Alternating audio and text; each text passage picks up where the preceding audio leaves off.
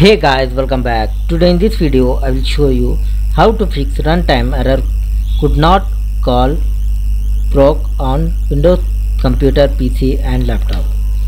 So for this guys, first method, you check your system minimum requirements, and the second method is go to start and type here system configuration.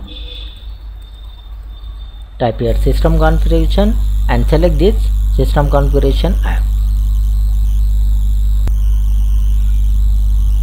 Now here guys, you go to services tab, uncheck this hide all Microsoft services.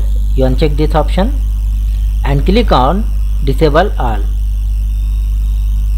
Now click on apply and click on OK. After this guys, you restart your computer. Hopefully it will fix your problem. And the third method, just go to start and type here command prompt. Right click here and select the run as administrator. Type here guys command sfc / scan now and hit enter on your keyboard. Now close the command prompt and restart your computer. Hopefully guys it will fix your problem. So thanks for watching this video. Please like, share and subscribe.